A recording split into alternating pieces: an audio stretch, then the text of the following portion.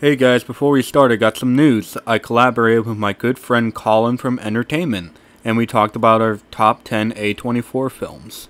I'll link the video below. Also, me and him started a strictly movie video essay only channel called The Ego Essayist, and we're also starting a podcast. It's called The Cool Guys Cast, where we discuss a movie and an album. I hope you guys check those out, and please subscribe to Entertainment. Alright, on with the video.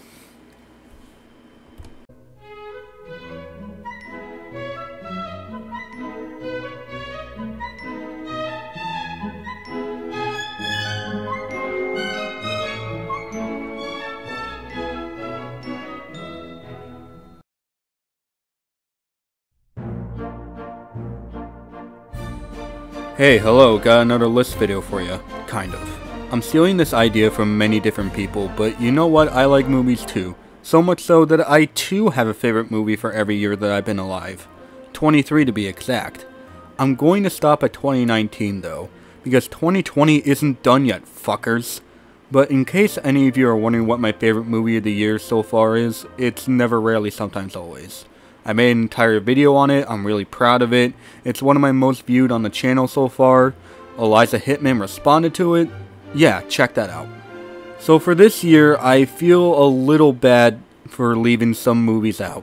So I'm gonna add a few honorable mentions for each year leading up to the biggest honorable mention, and then my favorite. Alright, this video may be long, so let's just jump in.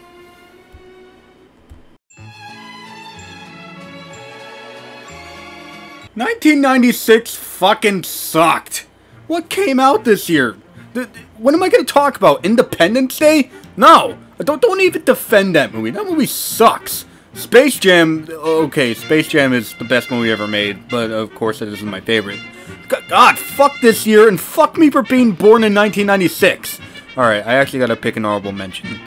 I really enjoyed Todd Solondz's Welcome to the Dollhouse.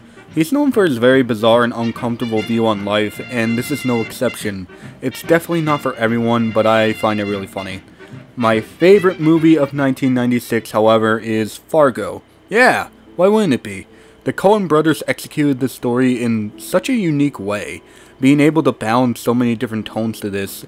At one point, it's insanely dark, but then there's points where it's just unapologetically goofy. It starts to make fun of its dark nature, even down to making fun of the Minnesotan accents, which throughout the movie is very exaggerated. But even with all of that, the tension doesn't let up. Each character is developed in a way that you wouldn't expect. Some are better than you expect, and some are way more evil than you expect. It's very clever writing, and I honestly can't think of a scene or even a shot that feels misplaced. The Coens have always been so good at putting you in this atmosphere and developing characters, and this I think is one of their best. 1997 was thankfully way better than 1996.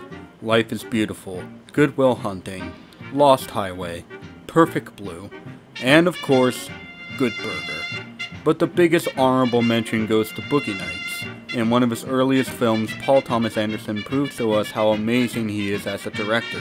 If you're not hooked by the opening 5 minutes, then I don't know what to tell you. This is one of the most entertaining movies ever. But my favorite movie of 1997, however, is Wong Kar-wai's Happy Together. I talked about this in my favorite movies video, and if you saw that, then you know that this is in my top 10 favorite movies of all time. For those who don't know, this is about a couple that goes on vacation only to start growing apart from each other, and the emotional weight that this movie makes you carry is very overwhelming. This is one of the most devastating movies I've ever seen, and these performances truly carry this movie. The anger and heartbreak they portray, just by the look in their eyes, is heartbreaking, and you know exactly what's gonna happen, but you can't help but to dread it. The way these characters are developed and performed builds up to this ending perfectly, but it still absolutely hurts. No matter how much my heart was heavy because of this, I couldn't help but to only notice the beauty of it all. This movie hurts, but it's simultaneously comforting in the most beautiful way. It's like crying because you're so scared of losing the one that you love, but then having someone put a blanket around you and giving you a hug. Happy Together is special. 1998 was great as well. Maybe even better than 97. Let's see what we got. We got The Big Lebowski, The Thin Red Line, The Truman Show, Saving Private Ryan, Scooby-Doo on Zombie Island. But the biggest honorable mention is going to Buffalo 66. I feel weird mentioning this because on the surface, this is the most by-the-numbers stereotypical independent movie to ever exist. But holy fuck, it's so beautiful. Almost every element of filmmaking is done to perfection, and the tap dancing scene is one of my favorite scenes in all of cinema. But of course, my favorite movie of 1998 is Wes Anderson's Rushmore. Anyone that knows me knows that Wes Anderson is my all-time favorite director, and even for one of his earliest movies, his fingerprints are all over it. He really commits to his style and humor, and Rushmore is no exception to that. This is one of the best scripts I've ever read. It is so goofy and very rarely takes itself seriously, but there's still a lot of development for these characters. Throughout the movie, you find out more about them and what they've been through, and it makes you realize why they would act the way that they act, but it still manages to hold on to that goofy tone. Just like in every Anderson movie, his attention to detail is amazing, and Max Fisher is one of my favorite characters in all of film. Is it the most in-dated film? No, but I'll always love it.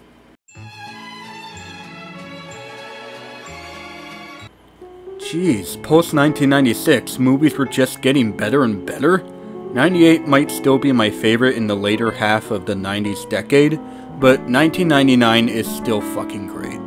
Election, Eyes Wide Shut, Magnolia, Rosetta, Toy Story 2, The Straight Story, The Green Mile, Inspector Gadget, but the biggest honorable mention is going to The Virgin Suicides. I believe this was Sofia Coppola's full-length directorial debut, and the amount of heart in this movie is so heavy and beautiful, yet this is also one of the most depressing movies I've ever seen. Trust me when I say this is also one of the most engaging movies out there. Once you're in, you're in. The first time I saw this movie, I was absolutely hooked within the opening shot. But another movie that hooked me was my favorite movie of 1999, Spike Jonze's Being John Malkovich. I talked about this movie in my favorite movies video as well, and honestly, it's best to go into this movie not knowing much, so I'm just gonna repeat what I said, because it's kind of hard to review this. This is one of the weirdest yet oddly satisfying movies I've ever seen. This was Spike Jonze's directorial debut, and he tackles the themes of fame, identity, anxiety, finding your place in the world, feeling lost, pretty much everything beautifully, and the way all of that escalated into just pure insanity makes it weirdly anxiety-inducing. Nothing ever looks real, but it's not meant to be, and you just have to roll with that. No one looks like a real human except for the celebrities, but it's never executed in a way that feels pretentious. I'll just say this, there's a reason why Spike Jonze is my second favorite director, and Charlie Kaufman is my favorite screenwriter.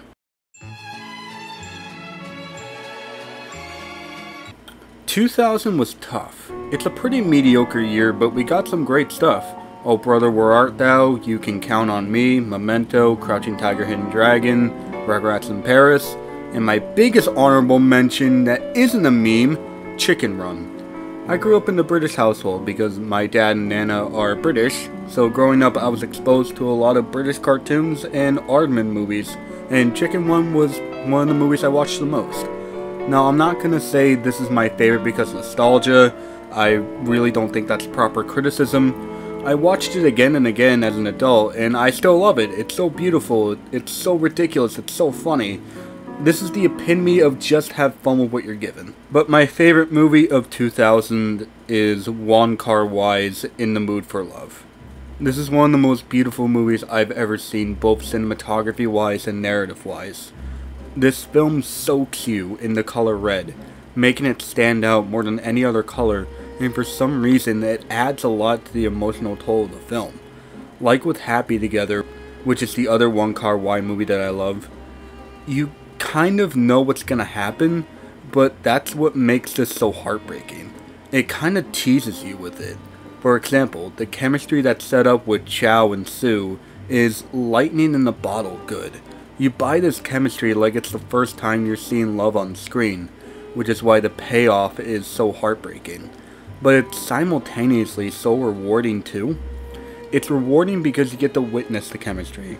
It's rewarding because you've never seen love done quite like this. In the Mood for Love is so fucking powerful. Holy shit, 2001. The Fellowship of the Ring, Mulholland Drive, Waking Life, Sexy Beast, Monsters Inc., The Royal Tenenbaums, and of course Dr. Dolittle 2. But the biggest honorable mention goes to Spirited Away. I know you guys might want me to pick this as my favorite, and it's very, very close. There's just one other movie that I resonate more with, but it's all true. This is probably the most spellbinding animated movie ever made. See it in a theater if you can. I did, and it was more than an experience. Alright, the hate comments are probably going to come in now. My favorite movie of 2001 is Terry Zwigoff's Ghost World. I know this isn't for everyone, but I just love the quirkiness and for the most part relatability. I feel anyone can relate to the characters of Enid and Rebecca, feeling out of place in your own world to a point where you just kind of stop caring. And even if you don't relate to it, it does a great job of putting you in the perspective of these girls. Everyone around them pretty much seems like the most stereotypical example of a perfect person. They all seem the same, at least to Enid and Rebecca, but when one of them befriends someone who seems different, you start to feel this kind of different outlook on life than you did before. Ghost World is very creative in that matter, and that's mainly due to the fantastic direction from Terry Zwigoff and the performances from Scarlett Johansson and especially Thora Birch, who has the best arc in the movie. I don't want to give too much away, but if this seems like your thing, please give it a watch.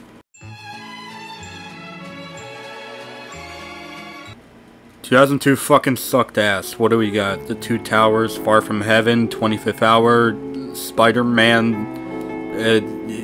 Eight-Legged Freaks? I don't know. I can't even think of a good meme movie for 2002. That's how shitty this year was.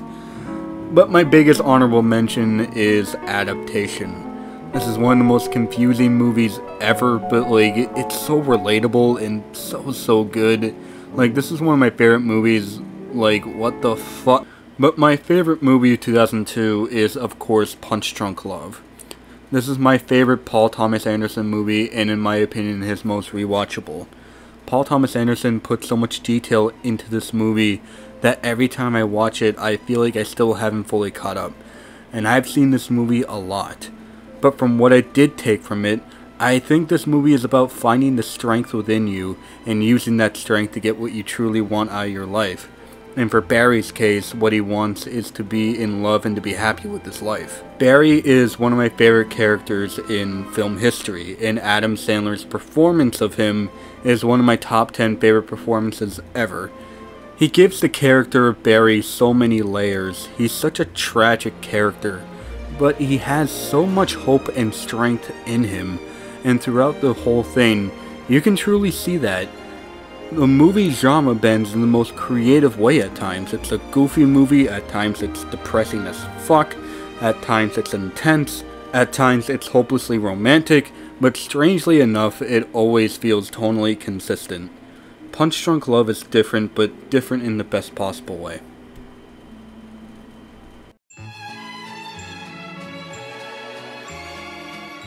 "2003 was... yeah, sure, why not? We got Kill Bill, Oldboy, Triplets of Belleville, School of Rock, Memories of Murder, The Return of the King, The Haunted Mansion. But my biggest honorable mention is going to Jim Jarmusch's Coffee and Cigarettes. I never thought that an hour-and-a-half long movie that's just non-stop random conversations could be so weirdly intriguing. But my favorite of 2003 easily goes to Sofia Coppola's Lost in Translation. I feel so stupid for not putting this in my favorite movies list. I rewatched it just recently, having only seen it in college once, and honestly I can't stop watching it now. There's something so beautifully mysterious about this movie. The way it looks feels like there's so much going on. I can tell Sofia took advantage of every frame and the sound in general, but you still feel this calm and collective vibe of it all, if that makes sense. Everything around the characters kind of feels like it's trying to give you some kind of psychedelic feel, and the chemistry between Bill Murray and Scarlett Johansson feels so raw and electric. It's that kind of chemistry where you have doubts that it could work at first, but then it works like magic. When Bill is with Scarlett, you can feel the happiness that he's been personally longing for, and it's a really beautiful feeling. And that all has to do with Sofia Coppola's amazing script and amazing direction. I don't know, it's hard to review Lost in Translation without going into full essay mode, so I'm just gonna end it here, but trust me, it's a masterpiece. 2004 was dope! The Incredibles, Primer, Anchorman, Vera Drake, Napoleon Dynamite, Sideways, the SpongeBob movie, and I actually mean that in the most genuine way. You know, I'm done with the meme movies, the movies that I mentioned that are obviously bad. It's not funny anymore. But the biggest honorable mention is going to Before Sunset. Everyone knows my love for the Before trilogy. It's by far my favorite trilogy of all time. And this is honestly my favorite sequel ever made, and top 3 endings I've ever seen in a movie. But my favorite of 2004 is Eternal Sunshine of the Spotless Mind. Obviously.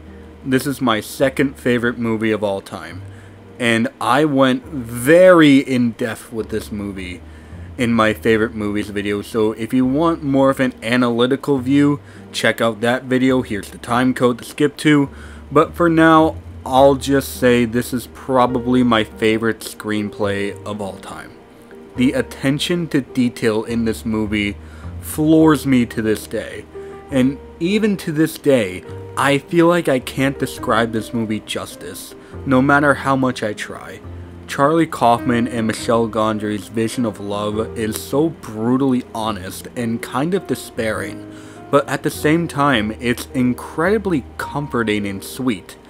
I've never seen love portrayed like this in a movie before, and watching it unfold the way it did felt pretty satisfying, at least for me.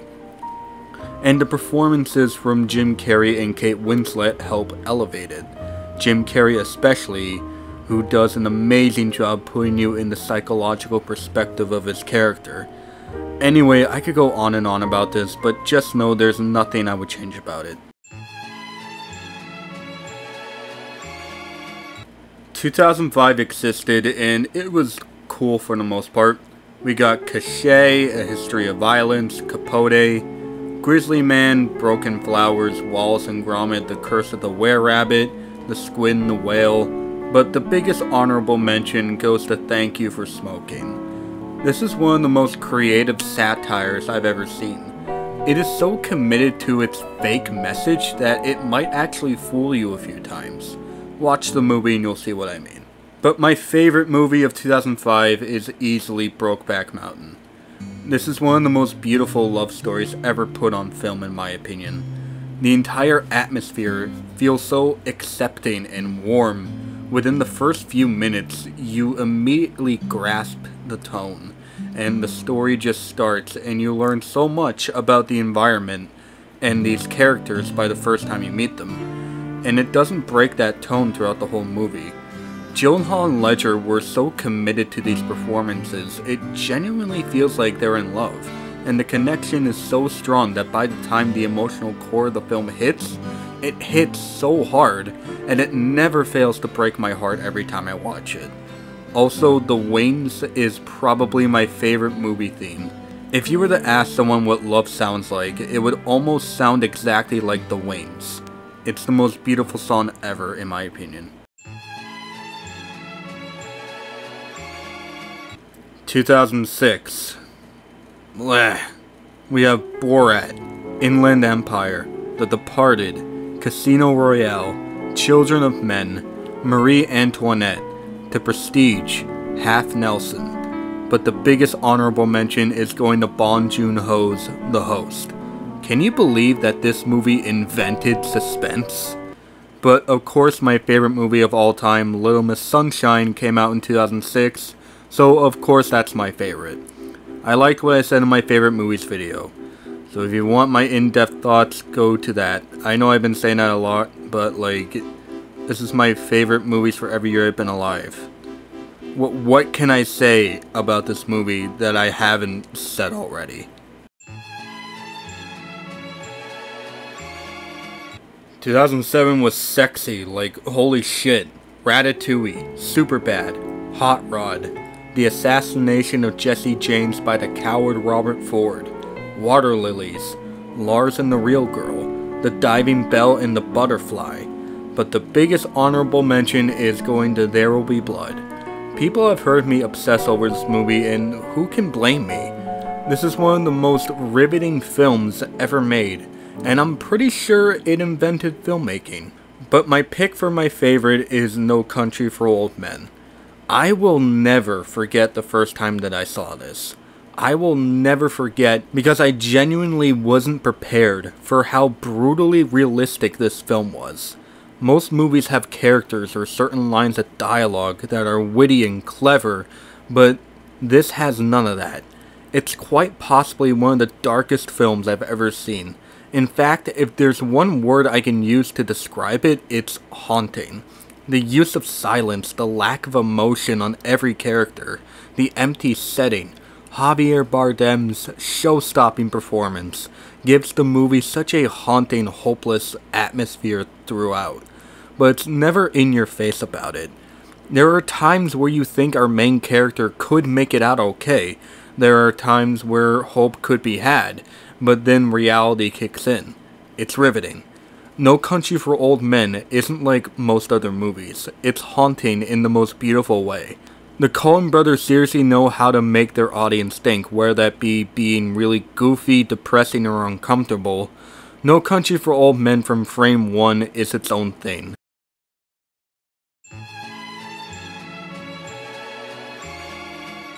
"2008 was like the most inconsistent year. Milk, Hunger, Dear Zachary, Burn After Reading, 4 months, 3 weeks, and 2 days, Savages, In Bruges. But the biggest honorable mention, Hate Me If You Want, is going to WALL-E. This is my favorite Pixar movie, and one that I think is actually very important and mature for children and adults. But my favorite movie of 2008 is The Dark Synecdoche, New York. Yeah. I made a pretty long review on Letterboxd, and I'm pretty proud of it, but I don't want to repeat it. You can just check that out on your own.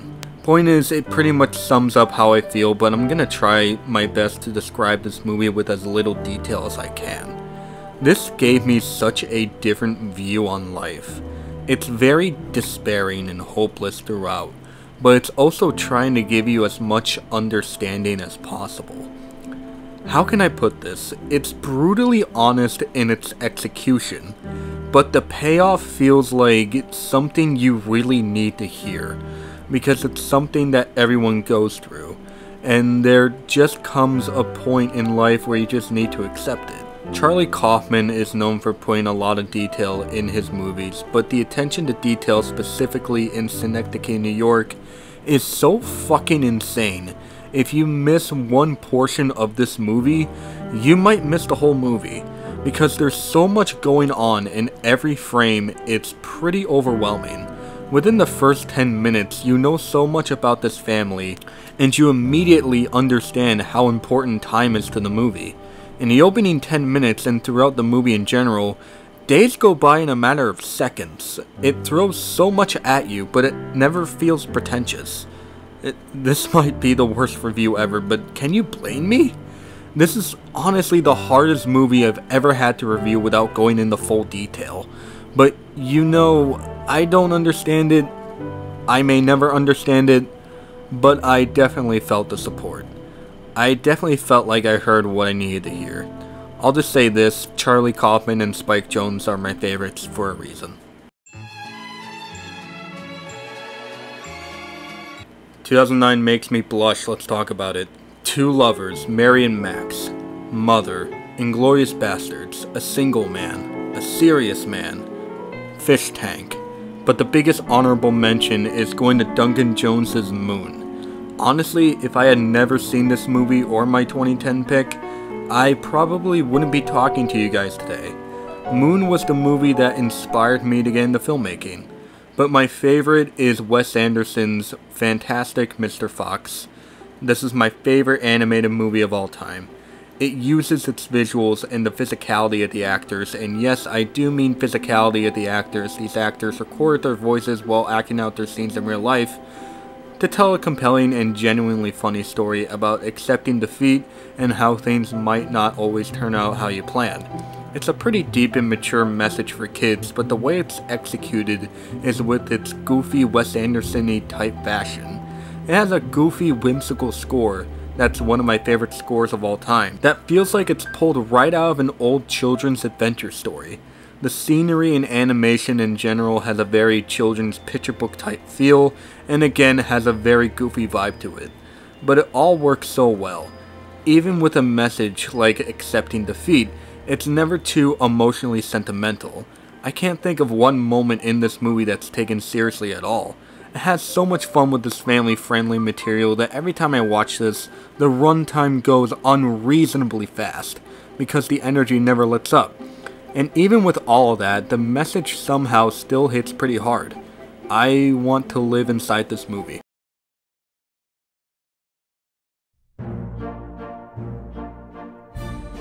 Alright, I decided to make this video 2 parts, so that's the end of part 1. I'll talk about 2010 through 2019 in part 2, which should be out in the next couple of days. Anyway, thank you for watching, and please subscribe to The Ego Essayist, and look out for my podcast, The Cool Guys Cast, and check out Colin and I's Top 10 A24 Films video, and please subscribe to him. I'll leave a link to the video down below. Alright, have a good night, guys, and part 2 will be out very soon.